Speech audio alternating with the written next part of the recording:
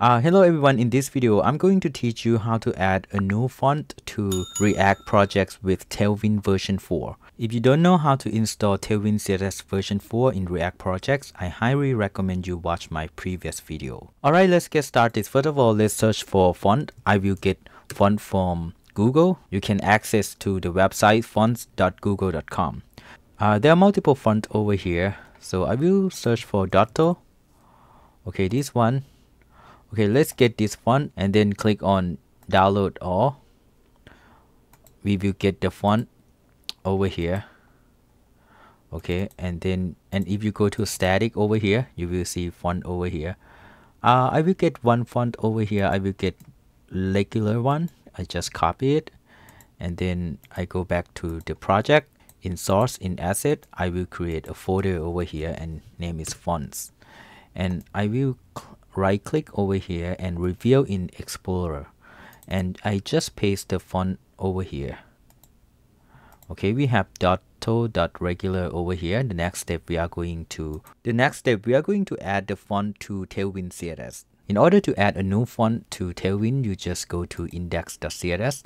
You can add it over here directly. Okay, and over here on top of import Tailwind CSS, we are going to import the new font over here. Add font face, curly braces, and then we name the font family.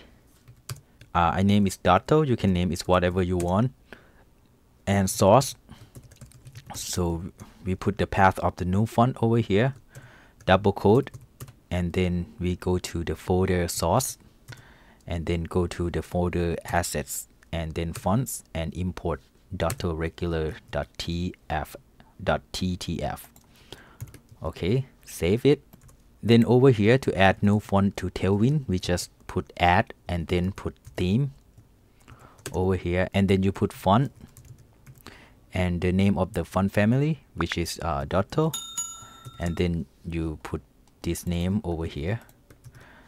And if this font doesn't work, you can use sans serif. Okay, and then if you go to app.jsx, let me test this font over here. Let me put font Dotto over here, save, and then let me open React application and let's see the font work.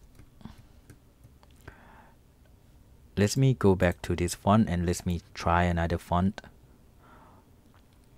I just need something simple.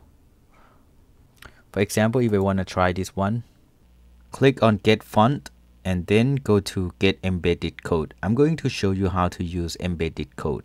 Go to import and then you can copy this code. Sorry, it's not this code. This is for Dotto. Let me remove Dotto and then we get this add import code and copy it and then go back to Visual Studio Code. So you go back to index over here and then put this over here. You have to put this on top of font face, I think.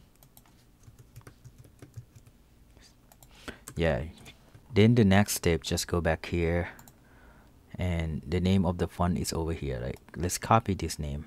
Let's go to here and then let's add the font over here. Add font.